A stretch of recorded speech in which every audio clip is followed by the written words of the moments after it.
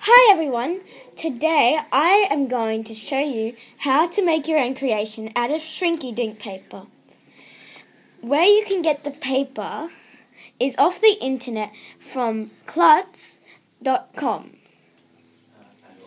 Remember, the first time you do this, you have to remember that your creation will shrink 3 times smaller than the actual picture. So I'm going to start drawing a bird, and after I start drawing the outline of the bird, I'll colour it in, and then I'll show you how it shrinks in the oven. So I'm just going to stop the camera while I finish, and I'll get back to you. Okay, so I've done my creation.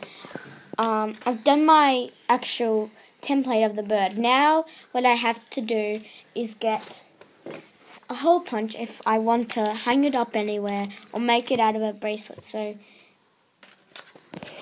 just get a hole punch where necessary. If it's bothering you a bit, cut it out, a little slither.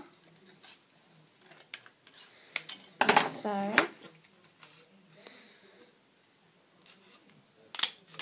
there you are, and then cut a kind of rough outline around it.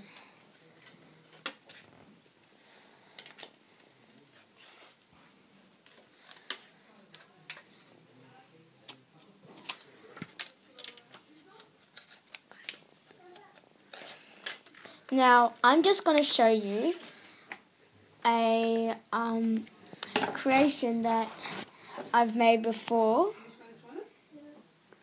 and it used to be about that big. The actual drawing was about that big, and it shrunk to this tiny little model. It is really cute, and also if you notice here, this is the size that the hole punch, this hole, I'm going for 45 minutes away. Here turns into this minuscule hole there. Now I'm going to put it in the oven.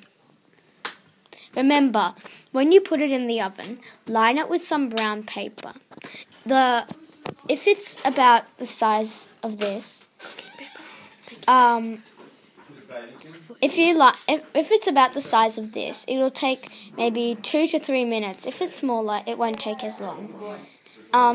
Once it comes out, get a cup with a flat base and just flatten it out a little. Make sure you don't crack it, because otherwise that'll be the end of your creative masterpiece.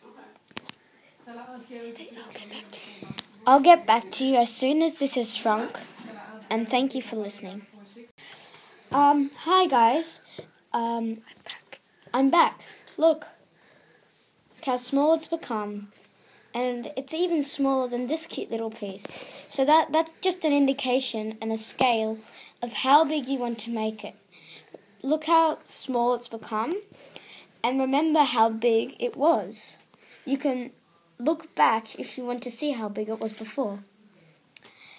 Now guys, remember, never ever leave these cute little pieces inside the oven for too long, because otherwise they'll get destroyed.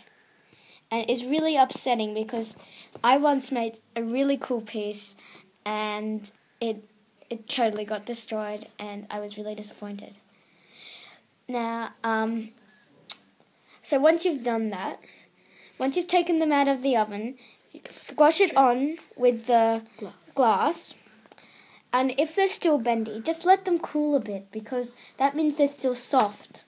If you look inside the oven, it's a great experience for you to see, because it geometrically curls up and then flattens out again. It's really cool, so I encourage you to watch them. Thank you for listening. Now remember, you can press the like button if you want, or subscribe, and I will make more videos. Anyway, thank you for listening. Bye.